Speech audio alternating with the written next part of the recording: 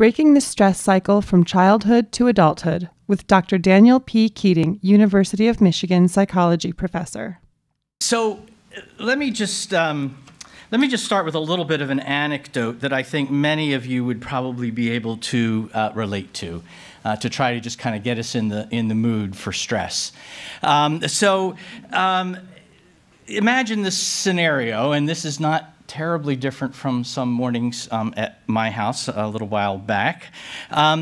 It's important to get the kids to school and preschool on time because this particular morning there's a very early work meeting that Dad has to get to. So everything has been prepared the night before. I'm resisting the urge to walk, so I'll try to do that. So everything's been laid out, you know, sort of got up a little extra early because it's really important to get to this particular meeting. Getting just about ready to go out the door, and honey, where are your shoes? They're not on your feet. Where are your shoes? I don't know. Well, but I put them out for you. They were right there. Where exactly are your shoes? Well, they aren't there now. Well, I see that. I can see there are no shoes there.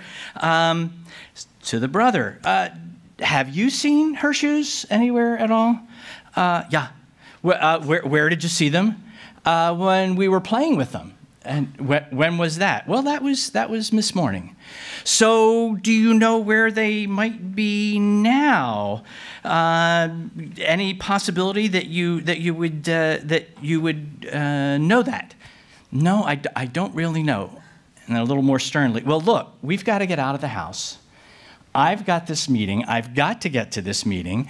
I don't want any joking around. Where could you please just tell me where those shoes are?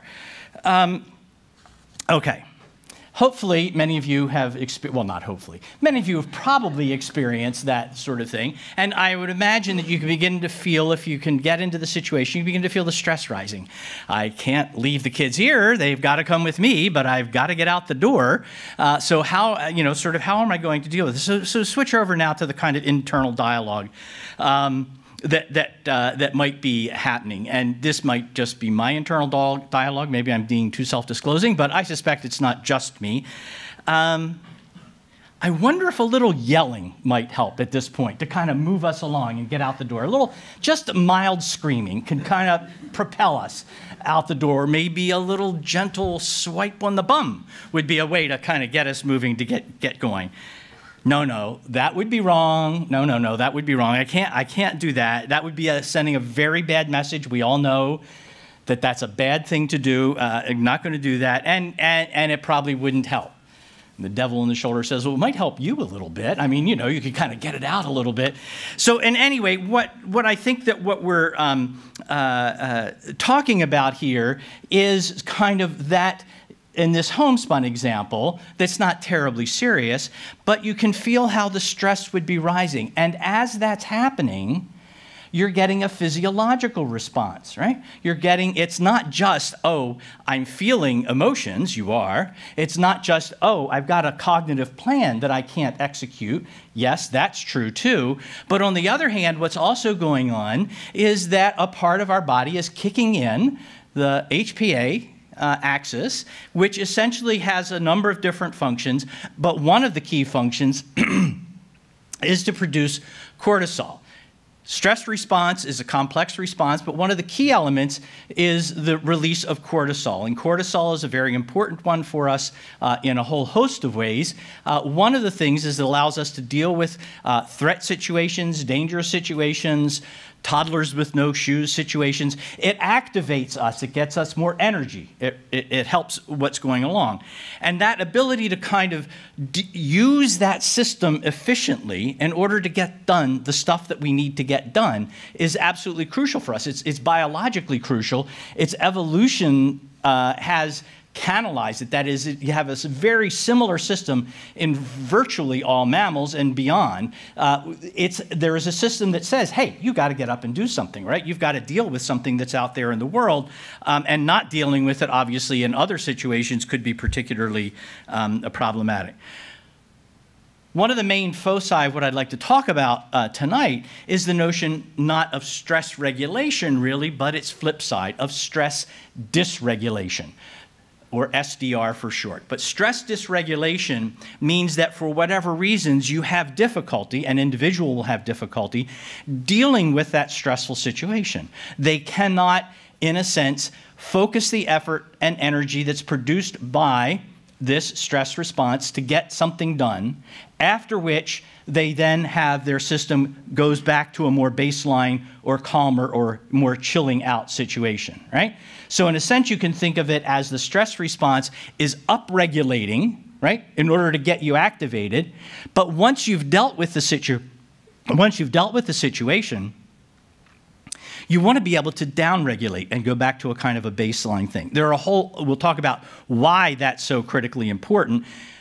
In the example that I've talked about is that if you cannot do that, you might in fact continue to propel yourself towards yelling or even hitting. And so one of the things you might do is act out in that situation if you cannot regulate the circumstances about that are going on there. So the focus is going to be on kind of stress dysregulation, talking about what is it, right? And we'll talk about it in more serious situations than getting to school or work on time. There are a variety of things that make life extremely stressful. I'll talk about that a bit more detail going forward. And it may differ across different individuals in different circumstances. If you are in a economically disadvantaged, low socioeconomic status, your super stress might come from the inability to know where the resources that you need are going to come from, as severe as, say, homelessness or food insecurity or other sorts of things. Those are tremendous external stressors that anybody might have considerable difficulty dealing with. But we often don't think about the fact that, of course, at higher levels of SES, there are other stressors. We might worry about the fact, and not to be too, again, self-disclosing, is our kid going to get into the school they want to go to for college? Are they going to have the difficulties, or is it going to be smooth sailing? What about going into the future? We all know that inequality is rising and social mobility is declining. And so what about our kids? Even if we feel reasonably comfortably well off in that higher SES perch, it doesn't necessarily mean that our kids are going to do that. We worry about them. Or we might worry ourselves about sliding down. I mean, you know, the Great Recession wasn't that far ago, and a lot of people went underwater financially at that particular point in time. That's pretty stressful. You might get that much closer to sliding down in terms of social inequality. So the what is it can affect anyone. All right, we'll talk a little bit more about that. What are the consequences? I'm going to emphasize the fact that indeed this stress dysregulation, whether it comes from excess stresses out there in the world that we don't have, that we're not able to deal with, or to some extent internally because our stress response system is not as tuned up or well regulated as it could be, and that, I will argue, is on the rise, that those two things can create circumstances where we have, going back to the HPA axis, we've got a lot of excess cortisol floating around in our body over long periods of time. One of the things that we know very well from epidemiology and public health studies of longitudinal cohorts that have followed across time, even now from prenatal on into adulthood, that those circumstances can create situations that are have excess cortisol in a way that creates many problems of behavior, that creates many problems of health going into adulthood. I'll talk about that a little bit. One of the things, though, honoring the title here, that I'd like to make sure to get to with plenty of time, how can we break the cycle? What do we, if we identify what the cycle is, and I would argue that that's important to understand where this stress cycle is coming from that we're all experiencing, what can we do about it? And I'll make sure that we have enough time to talk about what can I do about it for myself or my family or colleagues at work or friends. What are the individual kinds of things that are possible to do? But then societally, why are we experiencing higher levels of stress? And I will argue that we, in fact, clearly are experiencing higher levels of stress. So Here's the plug for my book. I'm not going to go into it. This is not going to be a data-driven talk because you know, a lot of data's in there, and if you'd like that, I think it's a good read, but, you know, I wrote it, so I guess I would. But I think that the point is that a lot of the concepts are quite more straightforward than the data allow us to see. So if we get lost in the data, sometimes we can miss out and not see the forest for the trees. So I'm happy in discussion to talk about any of these things. I have incorporated a lot of research into this, I hope in comprehensible ways, but not you know, a great deal of it is not mine. I rely on colleagues' work. Some of it's mine, some of it's lightly mine, some of it's more deeply mine, but a great deal of it is from others. So I will not take the time to go through the data argument here, but I'm happy to address that at any point in the discussion. Okay. All right. So I want to talk first, set the stage here a little bit more dramatically, and that is that we are experiencing, and I think the evidence is pretty clear-cut on this, a pretty severe stress epidemic in the U.S., and it has been growing for at least 3 or maybe a bit more decades. And there are 3 kinds of things that we would look at to do that. The first is that the data from the CDC, the Center for Disease Control and Prevention, if you look at the many things that are clearly identified as diseases or disorders to which excess stress is a contributor, the reason why we might either have them in the first place or have them exacerbated or manifested more strongly, there are a variety of those sorts of things. And essentially all of them, and anybody can go back and look at this, right? I mean, you can set whatever dates you want and look in the CDC data.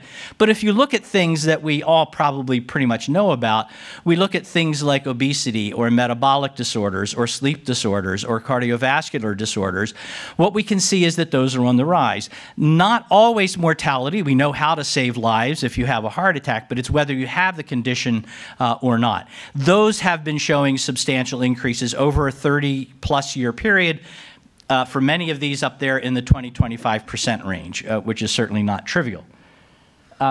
A second one is population surveys, where there have been good representative population surveys, that is, that not just catch as catch can, but where we actually have good data, asking people, how stressed do you feel? Do you feel overwhelmed? Do you feel distressed? Do you feel anxious, right?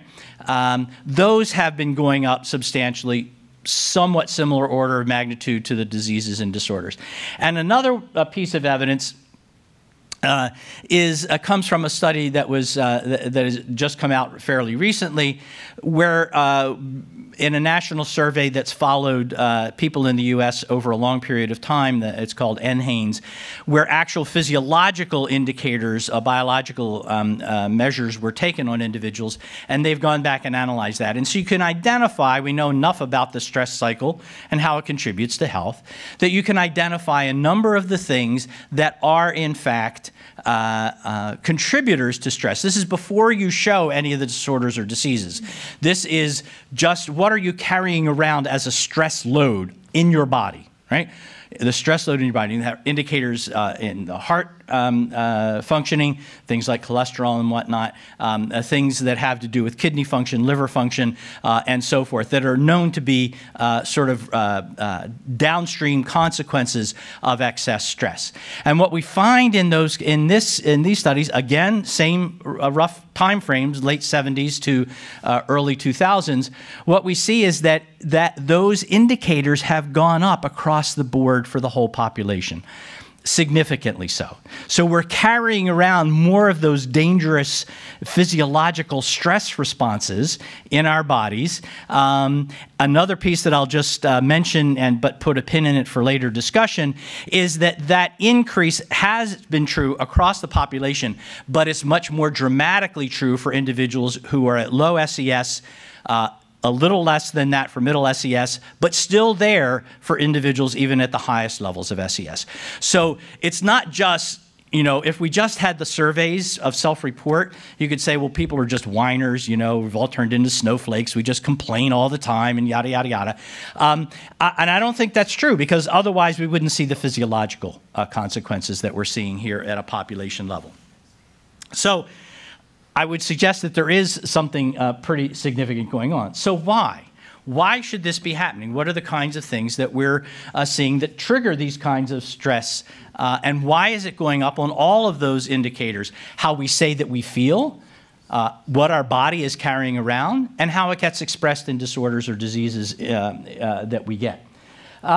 Well, if we think about what are the three big psychological reasons why we might have a stress response, right? Sometimes functional, but in this case, we're talking about ones that are dysfunctional or dysregulated.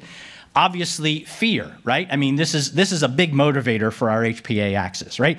If a tiger jumps out of the bush, you were pre-programmed to run as fast as you could, unless you thought you could take it on. So you could do fight or flight, but with a tiger, probably flight's a better choice. But nevertheless, it's to gear you up to deal with something that's a threat, that's danger, that's a difficulty.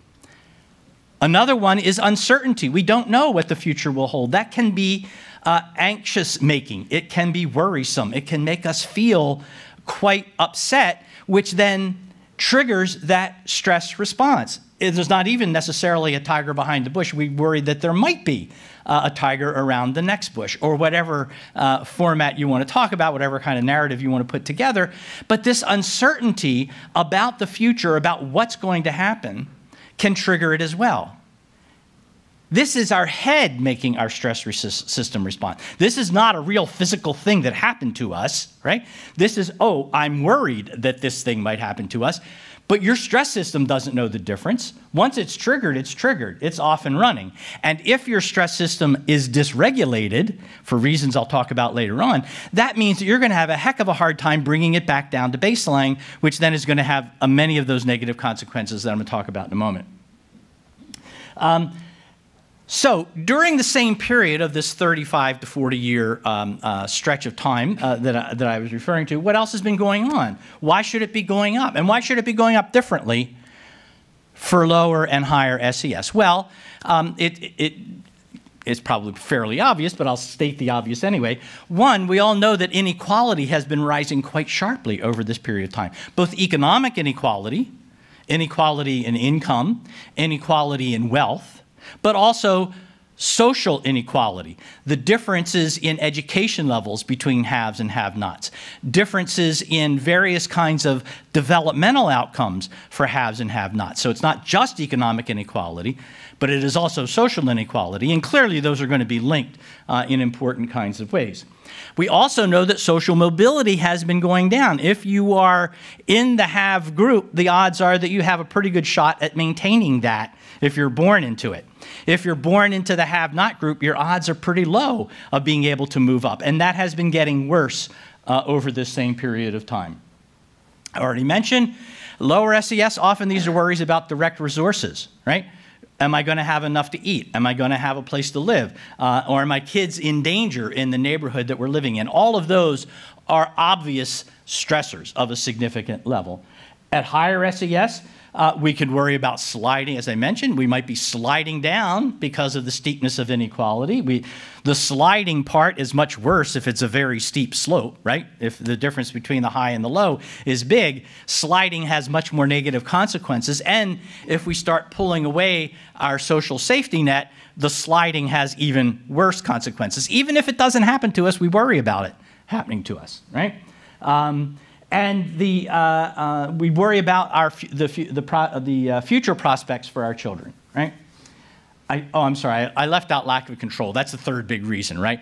These are things that are going on we feel like we don't have any control over, right? We don't feel like we can, in fact, manage it. If we felt like we had control over it, that's a good stress reducer. We act on that ability to control things. The other thing, as some of you may have seen, not the most recent Sunday, but the one before, New York Times Magazine had a big spread on teen anxiety, right? And it's pretty clear from a variety of sources that for teens, anxiety is going up as well for a number of the reasons that we've already kind of alluded to. All right. So let's try to get a grip on what we mean by stress just a little bit more deeply. Emphasis here is we need our stress systems. They are survival necessities. We couldn't function without them. It is, in addition to energizing and activating us to deal with threats and dangers and cope with things that have to be coped with. It's also, there's a daily rhythm, right? It's what wakes you up in the morning and gets you going in the morning. And if it doesn't go down enough at night, you can't get to sleep, right? And so there's this cortisol rhythm. There's a diurnal rhythm I won't go in, a daily rhythm I won't go into in detail, but that's another big function of the HPA axis and the cortisol stuff. So we have to have it, right? It gets us up, going out and doing what we need to do, right?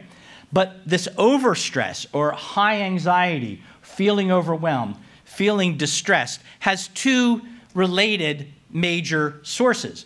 The one is that the actual stress load is too high, right? We just can't cope with it. It's too much to deal with, right? It's maybe easier to see for individuals who are in economically difficult circumstances. Where am I going to sleep? How do I feed my kids, et cetera, et cetera. It's obvious that's a huge stress load that sort of no amount of sort of thinking it through is going to take that stress away, right? So it could be that the stress load is higher even and challenges even a best regulated stress system. But for many others, and in increasing numbers, I would suggest, although the population data we don't have at this point because we've only begun to study how to get at that, but many individuals will have a situation where their system is already out of whack. Their HPA axis is malfunctioning. The one that the book focuses on, because it's been the most studied, it has the best animal as well as human data, is in the stress response system specifically, and it specifically deals with a feedback loop. Don't want to go into the physiology in much detail here, but basically what we have is a mechanism that when we get stressed, then we have a response, adrenaline first and then cortisol. The cortisol gets us out there and does all those good things that allows us to deal with threats and so forth.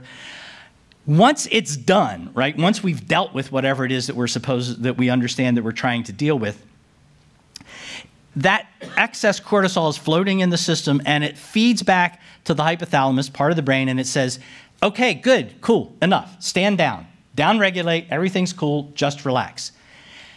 The particular aspect of that gets, and I'll talk about it now, that can get under the skin, is one of the key genes that makes that happen, that makes that feedback to stand down, has been what's known as methylated epigenetically. What it means is that has, in a sense, for all intents and purposes, gone offline. If you think about it as you go to turn off the faucet and the faucet's broken and you can't stop the stream of water coming out, right? That's kind of what we're talking about here. That's an analogy for what we're talking about here. And so what happens then, even a minor eruption gets the system going, but then you can't get it back down, right? What that means, of course, is that you have all that excess cortisol floating around, which then has some of the consequences I'll talk about in a moment. So the point that I want to make here is that this stress cycle can become a vicious cycle, that overstress places a burden on the next generation because it is the stress of the parents in the prenatal period and in early infancy, roughly first year of life. I mean, these are not hard and fast, but that causes that change that makes that individual experience the burden of not being able to very well regulate that stress system. That, and of course, what happens is that becomes something that can get passed along in terms of how they are able to parent because they're stressed out. I'll talk about that in some detail. And there may be a direct biological inheritance mechanism as well I'll mention in a moment. Okay, so let's talk about the cycle because I think we need to understand how it works in order to be able to figure out how to break it. And the argument that I want to make here is that this is a vicious cycle. It can become a virtuous cycle. We'll talk about that. But at the moment, I think it's clearly functioning as a vicious cycle.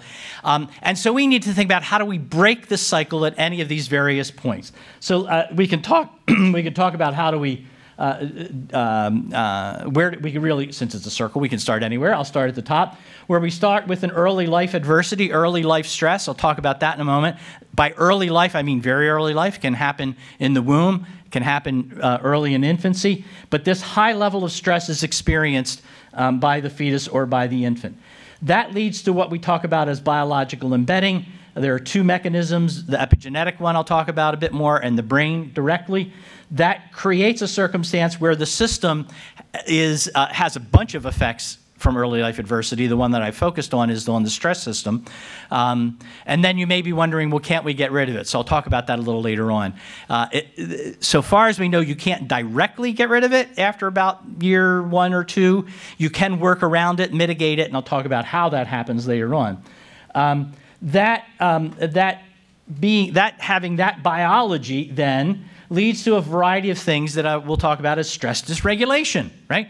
Shows up in behavior, shows up in feelings and emotions, shows up in health eventually, right? And this has a lifelong impact on developmental health. Obviously, these, I've got it set up as a vicious cycle, so all these are negative, right?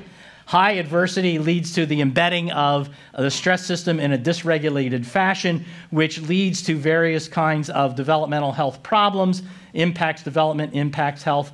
And that then leads to social inequality, because you're more likely to experience early life adversity at lower SES levels and at middle compared to higher. And that then also at a population level raises the overall amount of population stress and contributes to the stress epidemic. And then that in turn makes stress contagion more possible. More people are out there not regulating their stress very well through no fault of their own in many cases. Their system is just firing off and they can't do much to stop it. That creates an overall population situation where we've got a lot of stressed out folks who have trouble regulating it, which then, of course, is going to contribute to this early life adversity. Okay, so that's the vicious cycle. I won't go into detail. You can see why I left a lot of data out, because each of these has, tomes. But nevertheless, it's an important kind of thing, I think, to help us understand how this works.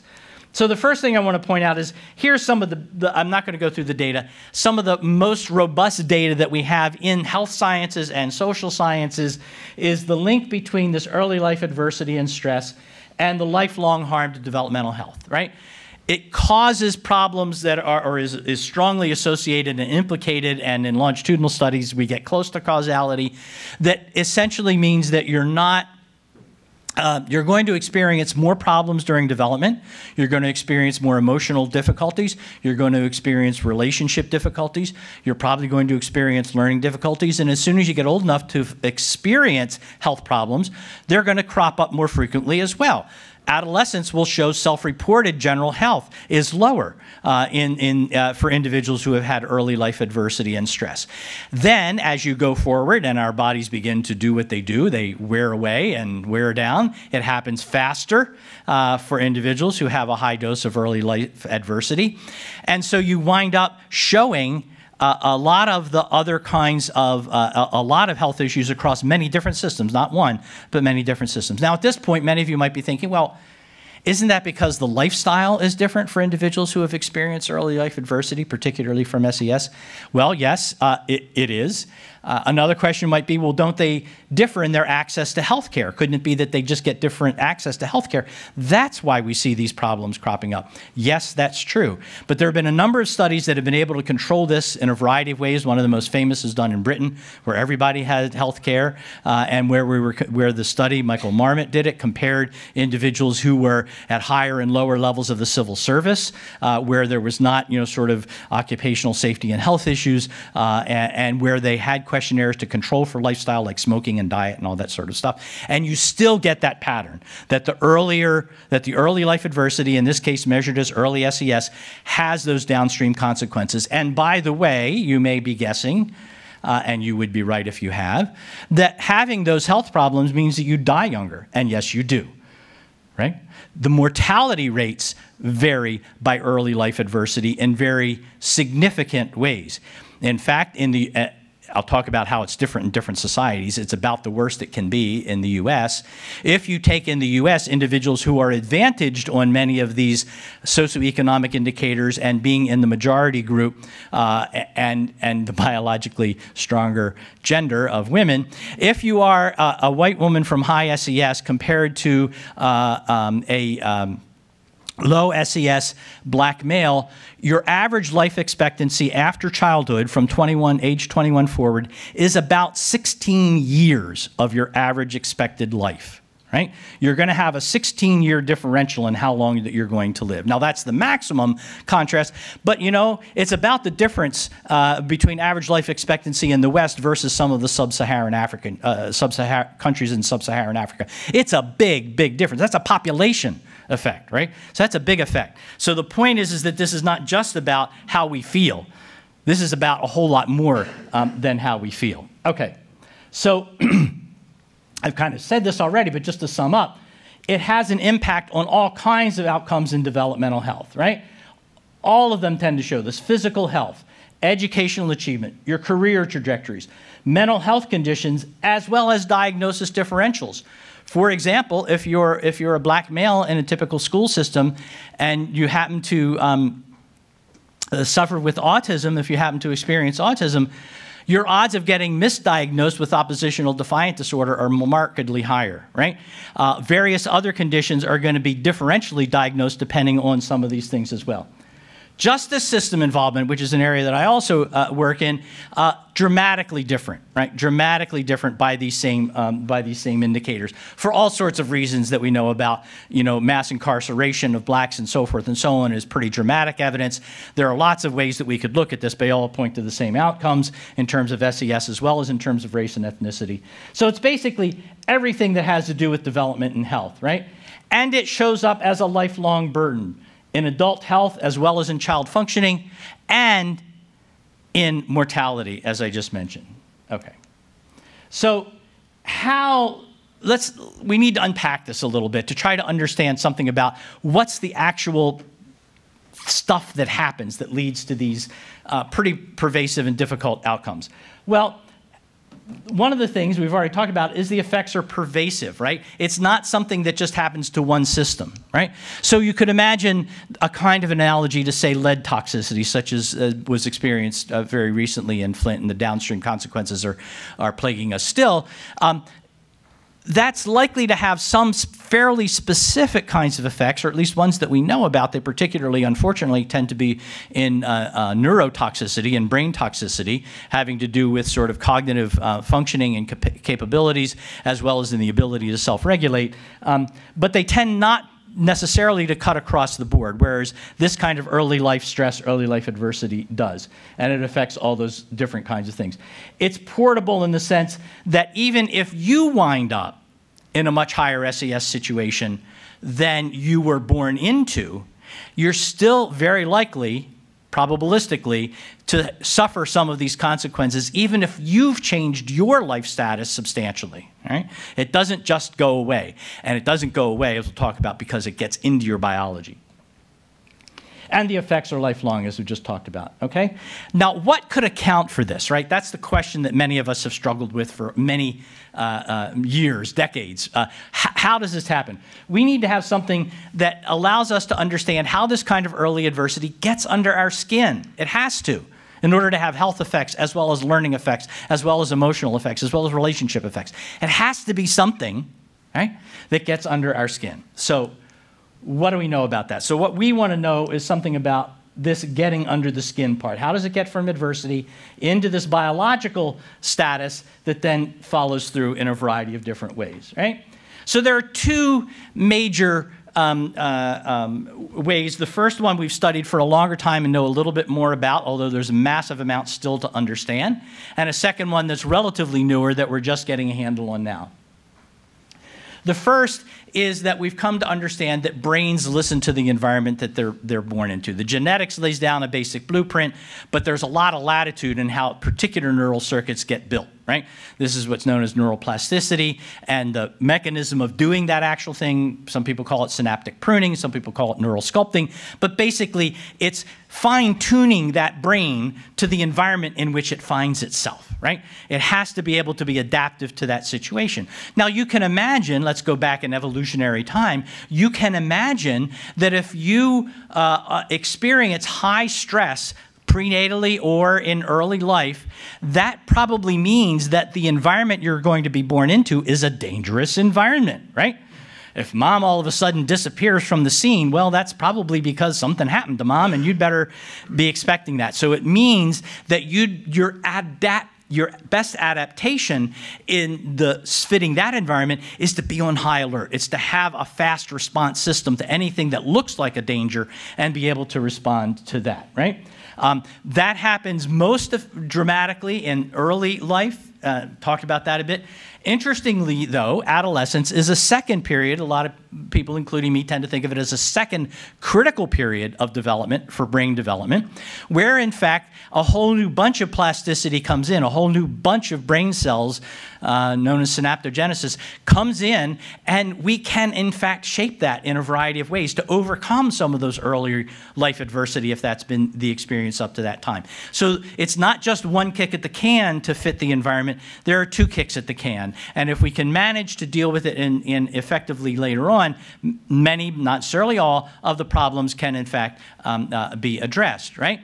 Now, of course, for many individuals, if they're born into a very dangerous, high-risk, low-resource environment, the odds are they're still going to be in that in adolescence. So, you know, there's nothing magical there. You have to, in fact, have something that goes on to be able to make that difference. The second area that we're now just starting to listen to, you know, it's as I came to understand this and found out about it a number of years ago from one of the pioneers in the field, Michael Meany, talked to our group.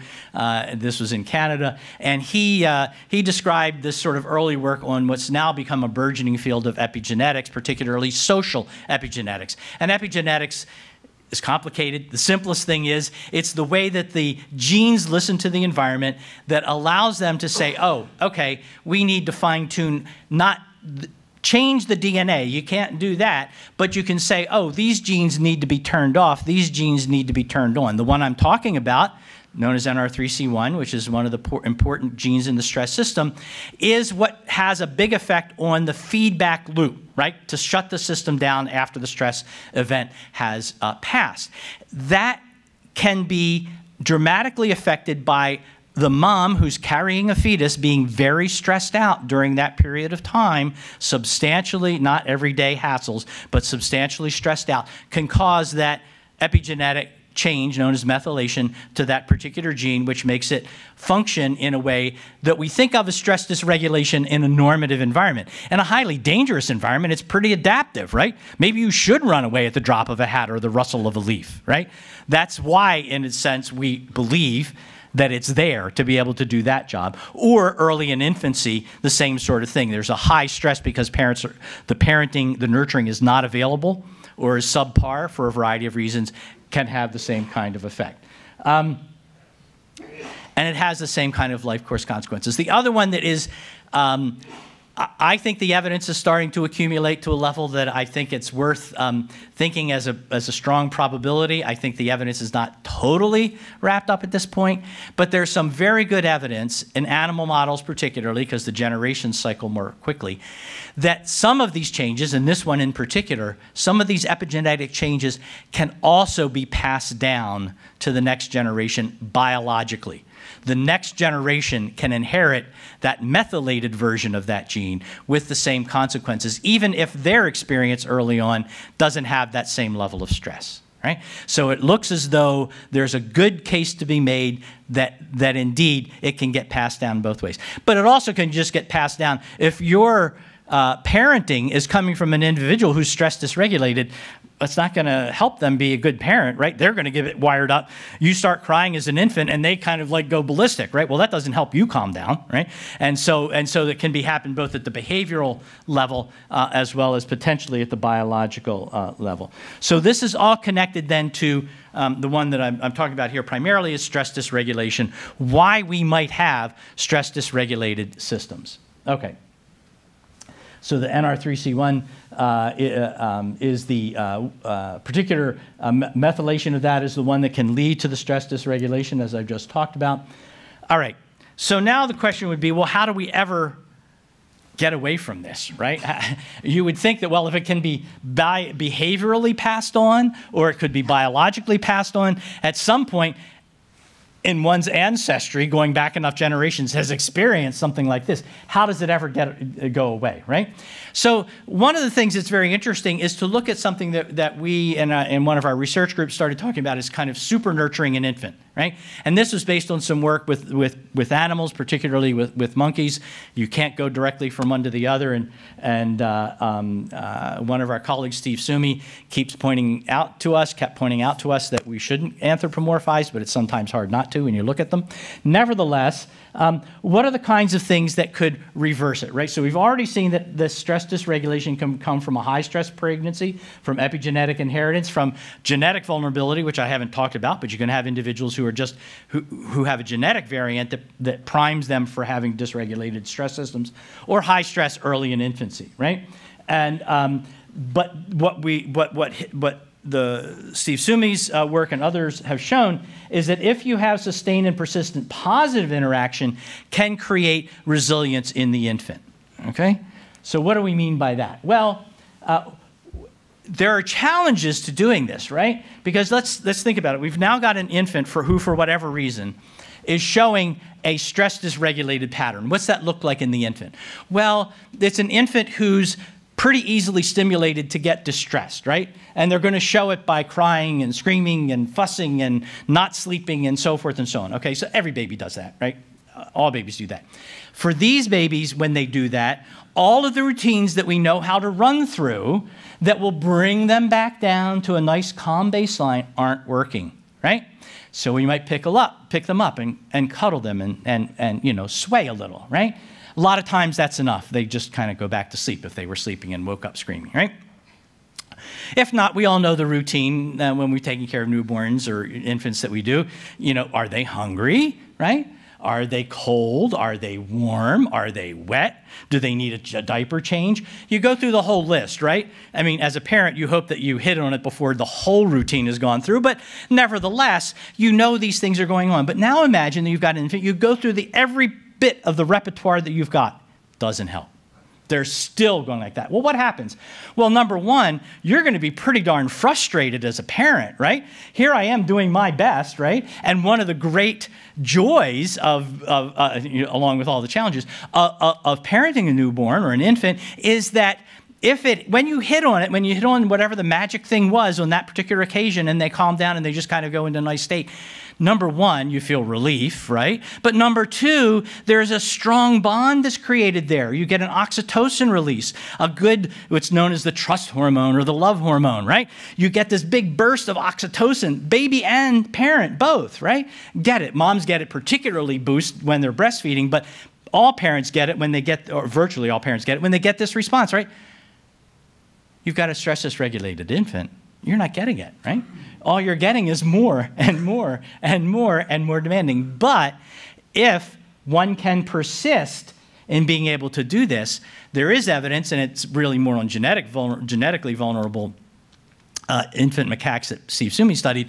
What we find out is that indeed you get a reversal of some of those things if it occurs early enough, if it occurs consistently enough, right? But it's a tiny window. It's a relatively small window when that sort of thing can happen. So when we're talking about humans as opposed to experimentally raised monkeys, what are the kinds of things? Well, you've got to get some help. You've got to get some respite. Nobody can do that 24/7 with a baby who's not getting soothed, right? So there are various kinds of ways that we need to think about it.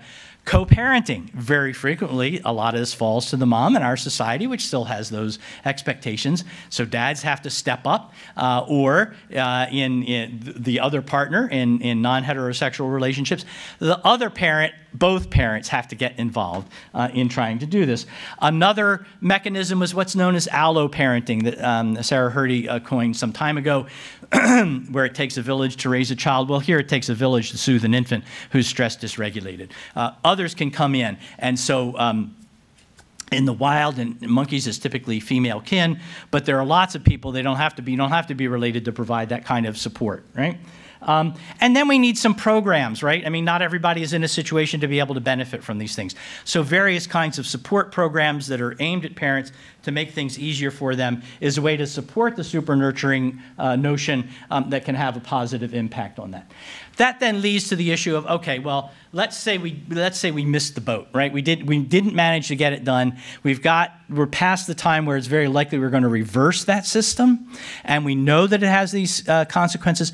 What are the kinds of things that are going to make a difference in terms of resilience? The ability to bounce back from early adversity, the ability to, in fact, get around those various kinds of problems. And these are not necessarily, and so far as I know, there's no evidence that strongly suggests that you can reverse the HPA axis function.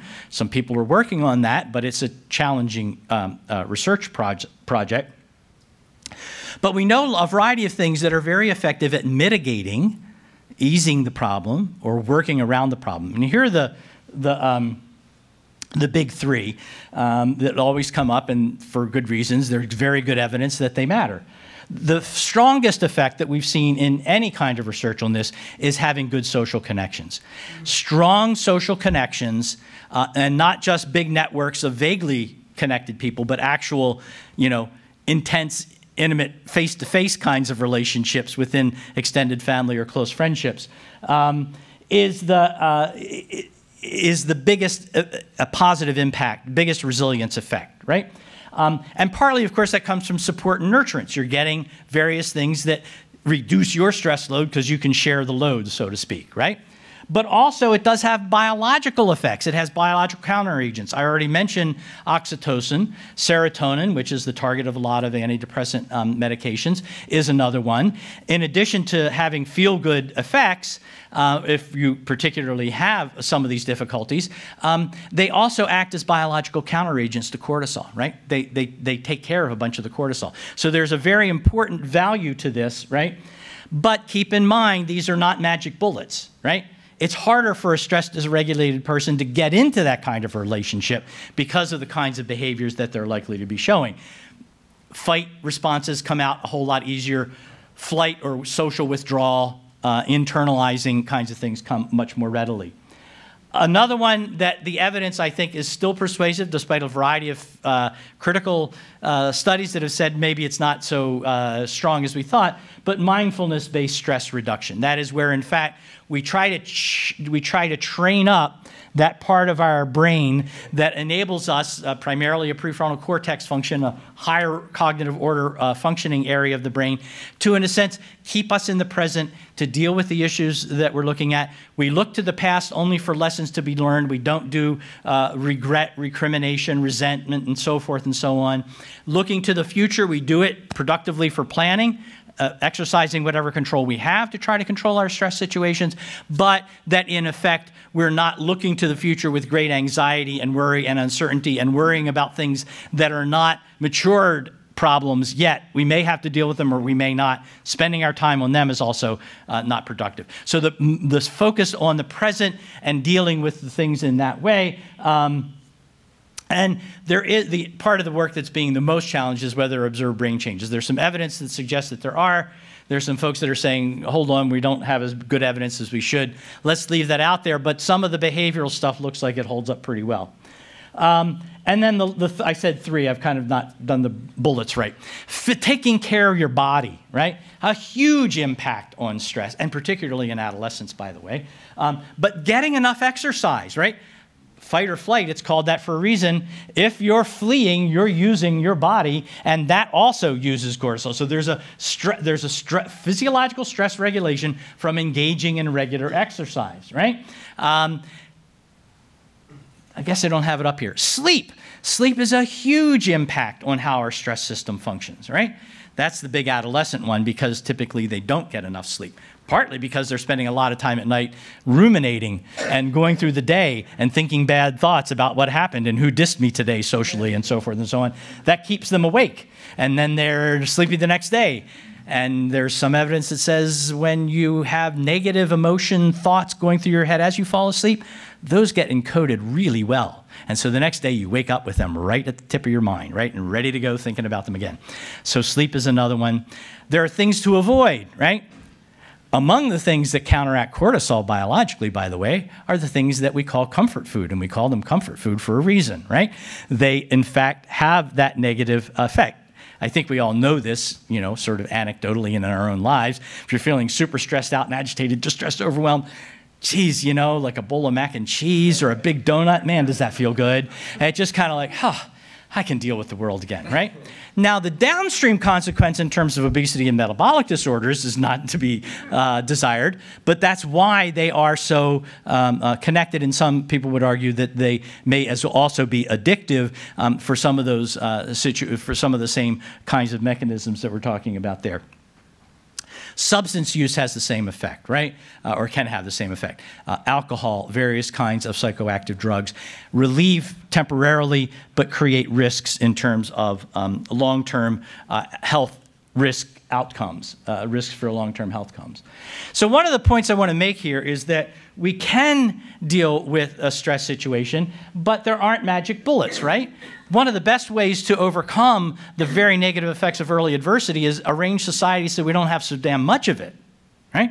If we didn't have so much of it, we wouldn't have that many people that are carrying the burden that we need to try to figure out how to make it work for them, because these are hard things to achieve, right?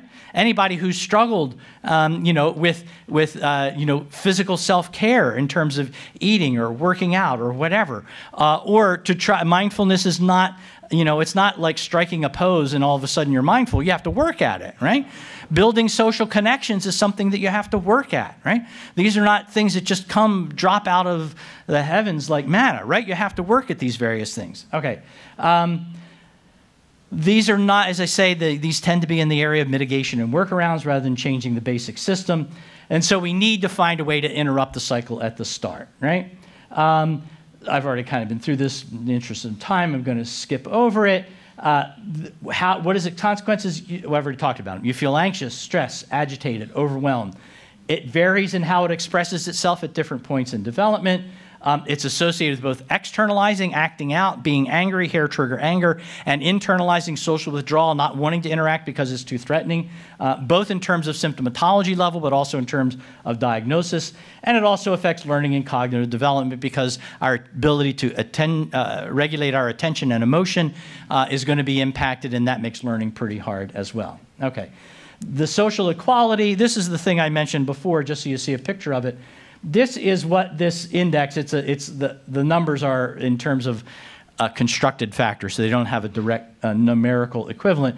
But in the 70s, we had at low SES, we had this level of physiological indicators. This is base 0 is the average between these.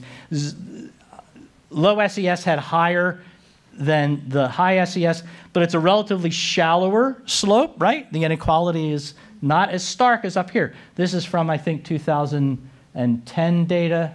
It's lumped together, 2009 to 2014. Look at this jump for the low SES individuals. And these are indicators that you're carrying a stress load physiologically, right? But it also went up for individuals at the high end of SES. It wasn't just the low end, and it wasn't just the middle, all right? Okay. So we've done some work looking at international comparisons. And I'll just summarize this. I'm not going to go through it. How steep the inequality is in the society that you live in makes a difference. It makes a difference across the board for everything we've talked about. If you've got steep social inequality, so the individuals who are advantaged are very much advantaged compared to individuals who are disadvantaged and compared to people in the middle, these consequences flow very much more strongly than if there's milder differences. In terms of mortality, just using some National Academy of Science publication data, just pulled it out for one point of comparison. If you want to live as long as the average Swede and you're in the US, you better be about the 70th percentile of SES, right?